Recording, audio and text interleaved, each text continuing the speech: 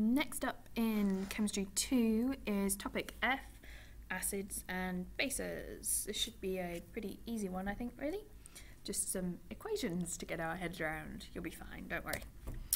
Right, so I just want to make sure we've got some terminology straight in our head. So when we talk about acids, we're talking about chemicals that have H+ ions. So that's a hydrogen atom that's lost an electron, which just means it's got a positive charge. So this is just the symbol for a H+ ion. Oops, daisy.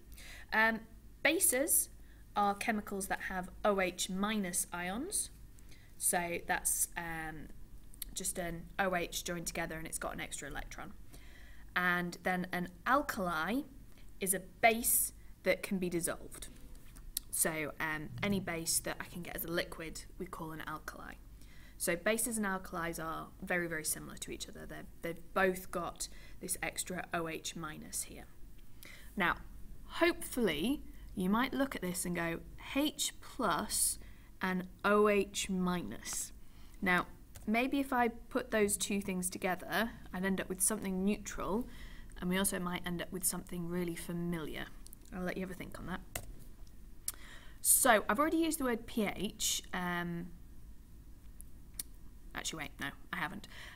pH is a really important term. We need to know what it means, basically. So pH is just a scale that we use that lets us put a number to how acidic something is. So if we give it a number 0 to 6, it's an acid, and the lower the number, the more acidic it is.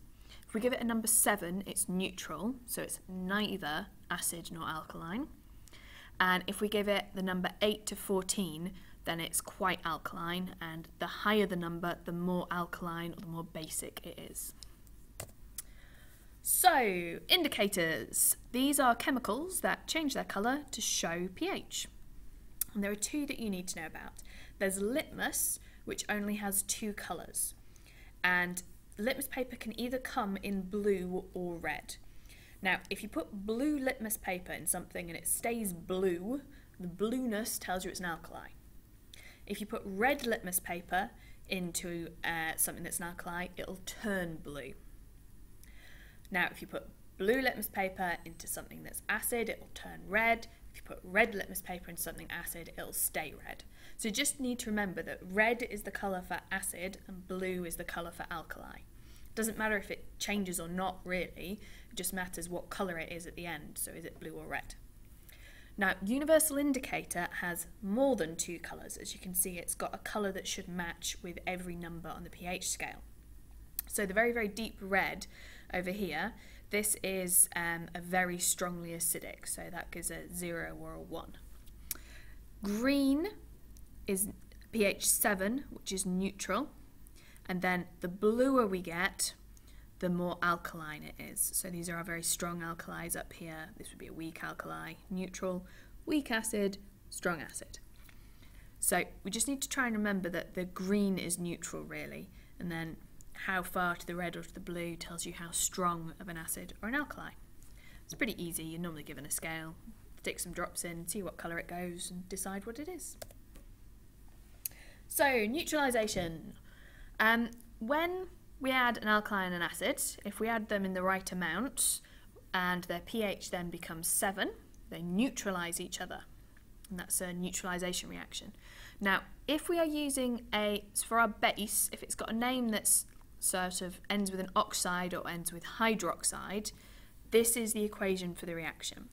So we could have sodium oxide, sodium hydroxide, potassium oxide, potassium hydroxide. They would all end up with an equation that just looks like this general name here. So the general equation for a neutralisation is acid plus base goes to salt plus water. Now, for those of you doing the higher, remember how I was looking at the H+ and the OH-? Well, we need to know it in terms of those. Now, oops, Daisy, our OH- and our H+, these are our ions, and they can react reversibly. So we need to put in the arrow that looks like this one here. And they can go to make H2O, because I've got two hydrogens and an oxygen. This is a happy thing. But they can split up again to give me my H+ and my OH-, so it's reversible. So basically we need to think about how pHs can change. So if I've got an acid and I add some alkali, the pH of the... Oh no, I've got that wrong. I can't even read my own slides. If I add acid to an alkali, the pH will decrease because it will get nearer to 7. If I add alkali to an acid, the pH will go towards 7, so that means that the pH will increase. Just need to try and think of it as a sliding scale. And if you add a bit from one end, it'll slide it over towards the middle, really. How will that affect the number? So I said oxides and hydroxides have the equation I showed you before, but bases can also be carbonates. So if I've got a name like sodium carbonate, I have a slightly different reaction, because the fact that the second word of the name has got carbon in it tells me that I'm going to have some carbon in my equation. So for this one, I have acid plus carbonate goes to salt plus water, so that stays the same, and then we just add in some carbon dioxide. It's our old standby carbon dioxide. If you've got some carbon floating around, you can probably make carbon dioxide. Now, hopefully you remember how to test for carbon dioxide, and I hope you're all screaming inside your heads that we would bubble it into lime water and it would go milky or cloudy coloured to show us that there was carbon dioxide present. Okay, so this last bit is the bit that can be a little confusing. Now, I've mentioned that we make salts. Salt is just a type of chemical, and we need to be able to predict what salt you will make depending on the name of the acid and the base. And it's really easy. The first name of the salt comes from the base, or your carbonate. So if you have something called sodium hydroxide or copper oxide, calcium carbonate, or ammonia, these are all bases. And we just take the first part of the name. So from sodium, we take sodium. For copper oxide, we're going to take copper. Calcium carbonate, we take calcium. And that's just going to be the first part of the name of our salt. The second name comes from the acid. And you'll be able to tell it's an acid because it'll say acid in the name. So like here we have hydrochloric acid.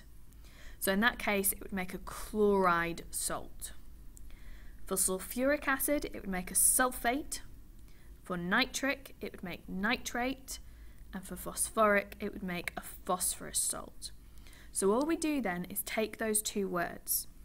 So my example at the bottom is I've put, if I have potassium hydroxide with nitric acid, I would make potassium nitrate. But we can do it for any of them. If we just take the first pair. So if I had sodium hydroxide and hydrochloric acid, then I would make sodium chloride. If I had copper oxide with sulfuric acid, I would make copper sulfate.